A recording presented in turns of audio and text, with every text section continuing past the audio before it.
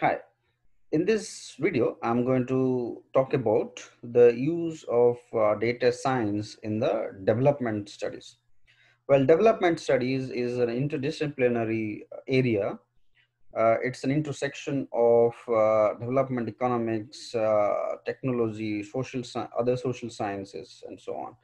So we will talk about how data and data science is being used in this sector? Well, it has been an academic discipline for a very long time now, but more recently, data and data science has been used in this sector, and we'll see actually how transformations have been made by using data science. Well, it's a very complex area. The problems in this sector, in this particular field, are fairly complex because alleviating poverty requires attention from government, from researcher, from technology professionals, from many other parties. So it's very difficult to sort of solve these problems because these are practical problems, not just academic problems where you take data, and then analyze it, write a research paper and publish. That's not what development studies is all about. In development studies, what's important is about getting feedback actually, right? Whether something works or not.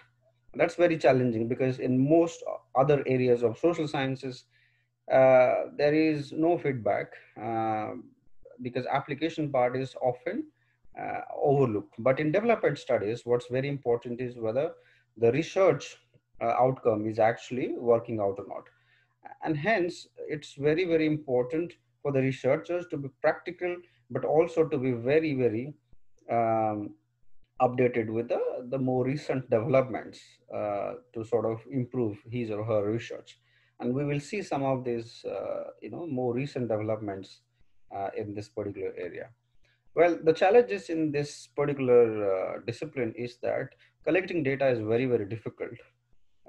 Why? Because you have to go to the remote places of the developing countries in order to collect the data. And that is always a challenge because you don't have people who are willing to do that because the conditions in these places are precarious, very difficult.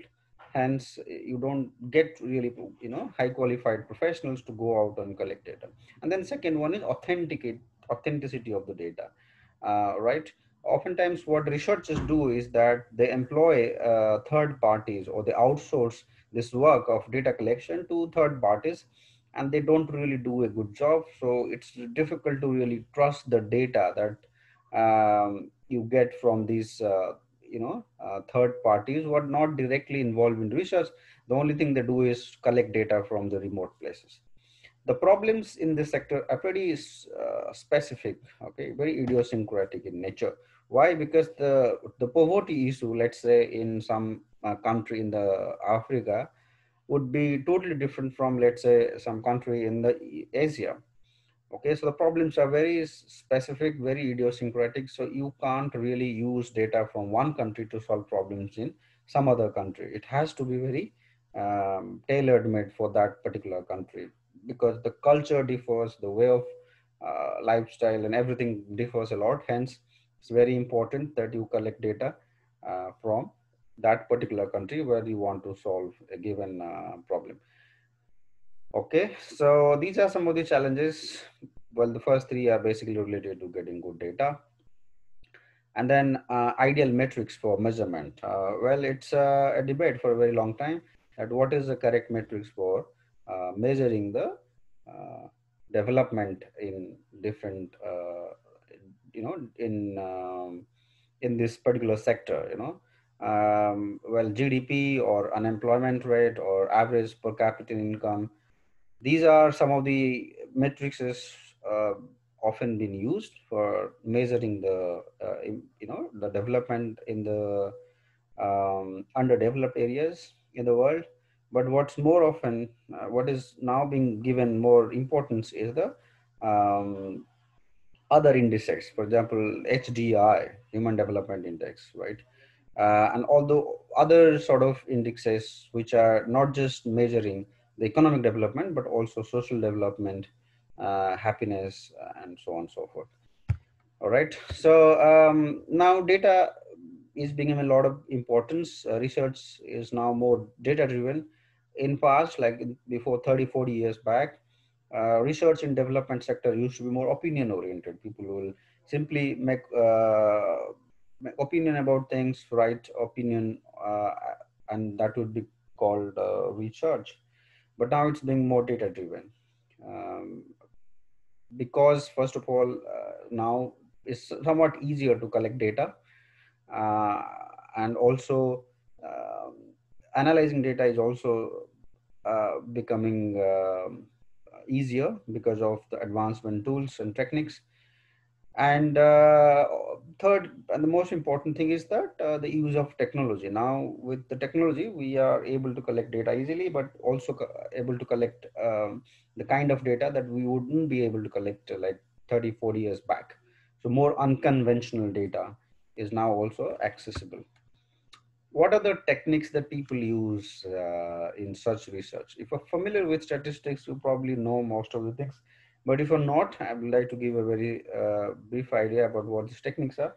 Well, first one is the survey data analysis, which is quite famous in many other social science research, and development economics or development studies is no exception, where people go out, do survey, get opinion about from the people from the area, the underdeveloped areas, and then do research as to what really improves their life, be it their health, employment status, average income, um, yeah, agriculture, climate change, all these things. The research on all these things can well be done by collecting data through surveys. Problem with this is that it's very difficult to do surveys. As I said, you can't really do a proper survey unless you send out people to do collect data, and qualified people, and that's the biggest challenge. Um, so sampling is now being used. So you can't really go out to each and every individual and ask a question. You can use sampling, and that is being used. So that's something very well used in survey data analysis in all other kinds of problems, but also in problems in development economics. Then randomized control trial is again is a new technique, rather new. Well, it has been used for a long time in medical science and other science, in other form of sciences, but not so much in social science. But more recently, people have been using randomized control trial to see whether a given policy will work or not. It's a more experimental trial where they do something, that take an action, or implement a policy in a given area in a controlled manner. Control as in, because you have everything to collect data for from that particular area.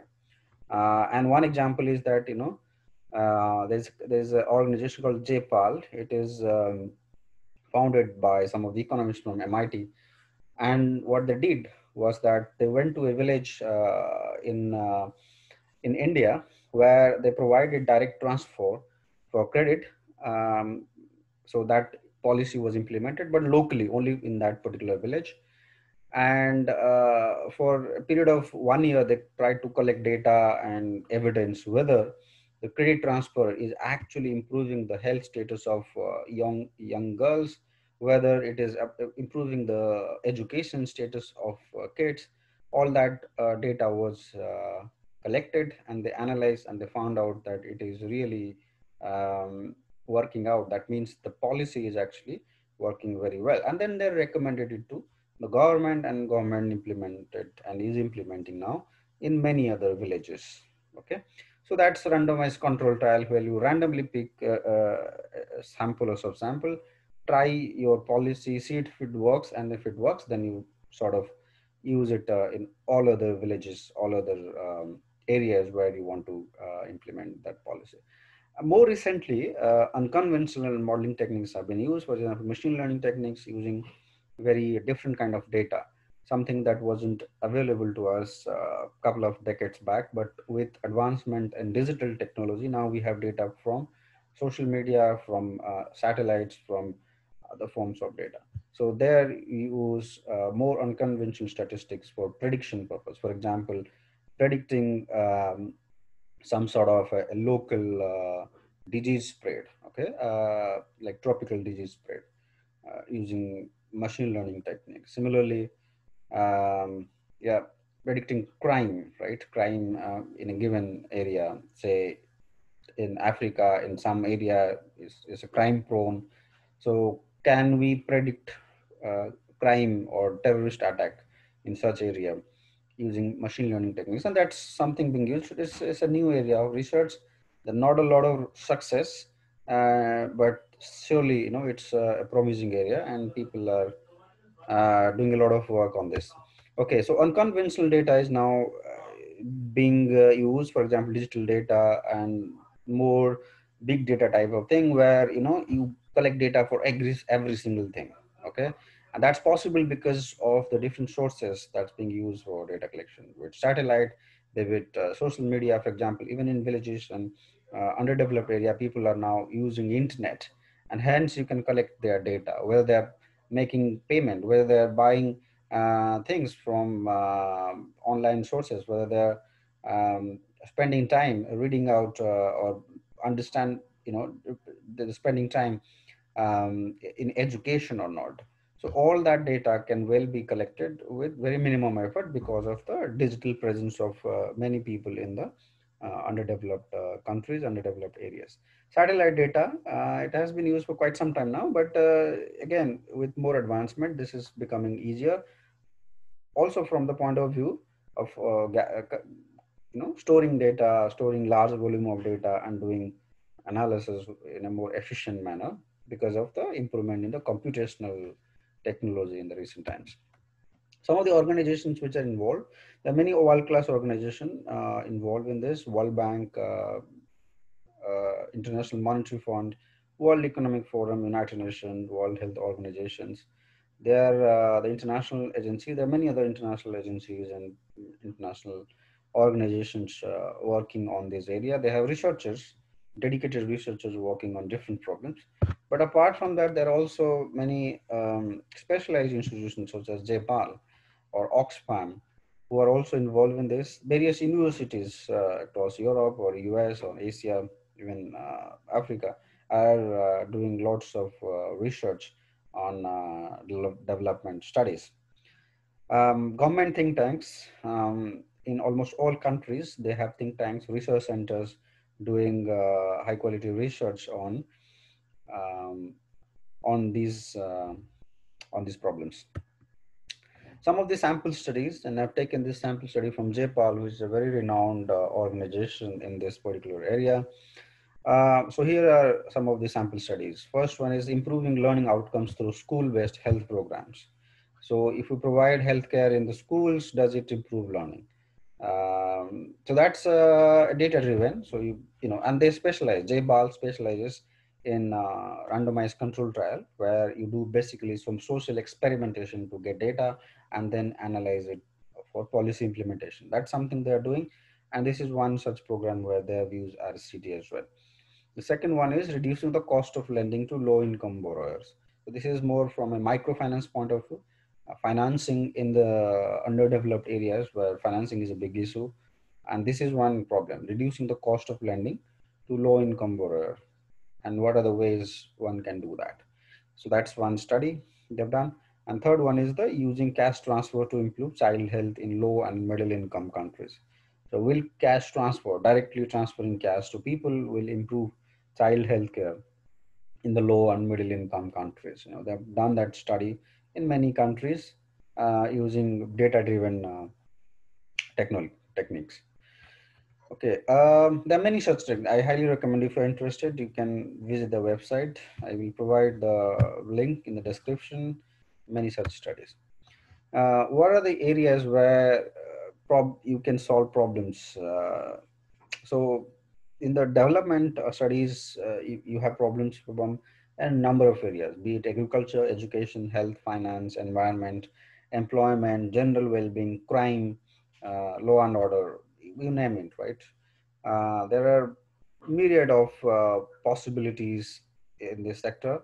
Hence, it's not related to only economy, right? Only GDP or average income. It's also related to health, education, and other aspects of human life. And people are doing research in all such aspects. There's some recognition to this. For long, this was not a very prominent academic field, but more recently, people have got a Nobel Prize for this, doing data-driven studies on human development.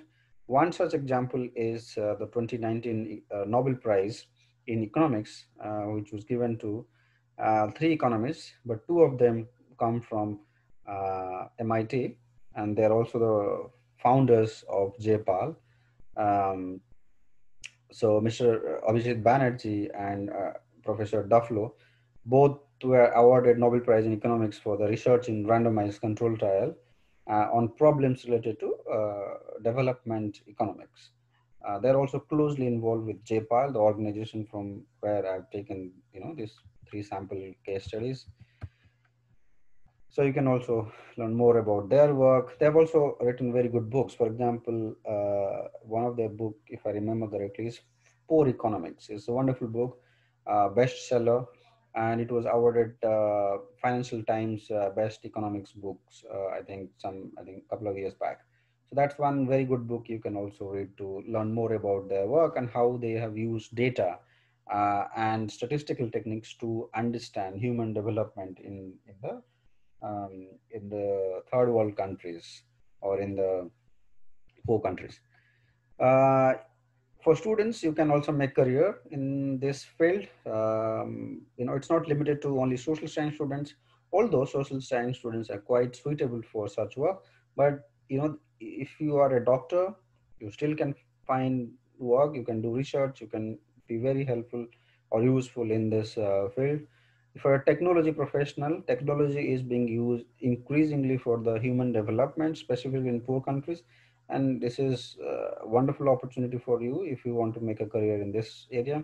If you're a lawyer, you are an economist, you regardless of your academic discipline, you can very well make a career in this particular field. And especially for data scientists, those who are professional data scientists with a background in computer science, statistics, or any other scientific discipline, this is an emerging field, and there are many such organizations, private, public, government, and even non-government organization, NGOs, or international agencies such as World Bank and IMF. They are employing data scientists in this area. And JPAL, the organization I talked about, they also hire data scientists in India, in Africa, in the US. So you can also check their website, and if you are interested, you can apply in this in their company.